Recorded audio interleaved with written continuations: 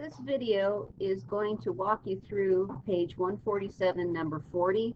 When I assigned this problem, I did not quite realize how complicated it is, so I thought I would help you out. Notice here that I've got the Smart Notebook limited editions because at home, where I'm at right now, I didn't bother to upgrade my software yet, so just ignore this piece down here. So the question says, a block with a mass of 6.0 kilograms is held in equilibrium on an incline of an angle 30 degrees by a horizontal force F, as shown in the figure. Find the magnitudes of the normal force on the block and of F, and ignore friction. So what I've started you off with here is the three main forces acting upon the block. F is the force that is keeping that block in place. So what I see here are two vectors that need to be resolved into its x and y component. First one we do is what we've done before. We're going to resolve gravity into its y component and to its x component. And now let's look at this force that's holding the block in place. Notice that this force is parallel to the ground. If it's parallel to the ground, that means that force is tilted downward 30 degrees. This means that this force vector here can be resolved into its y component, which means it's tilted downwards this amount, and this x component. And notice that this x component here is parallel to, but opposite direction of FGX. Let's see if I can fix this vector so it is opposite and parallel. There we go. Because that's the force, the FX vector here, that's the force that is keeping the block in place. And here is my Fy.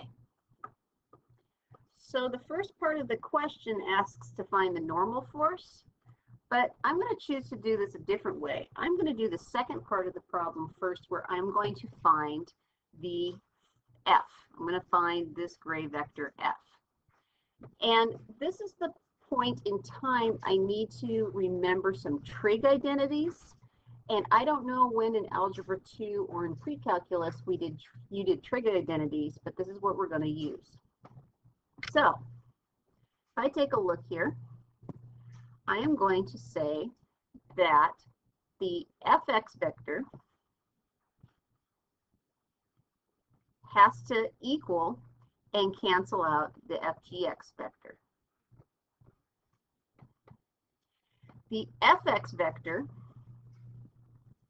since that angle is 30 degrees, and this angle is also 30 degrees, is going to be F times the cosine of 30.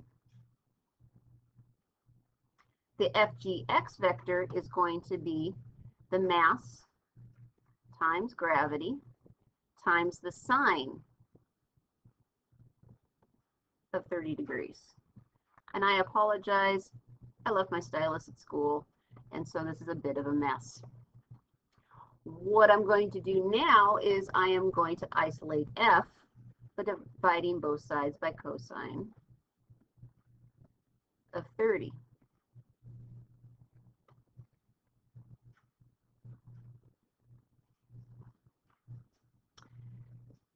Cosine of 30 cancels out.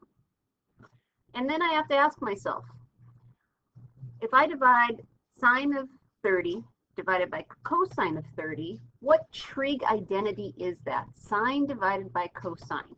Well, lo and behold, that turns into the tangent of 30 degrees.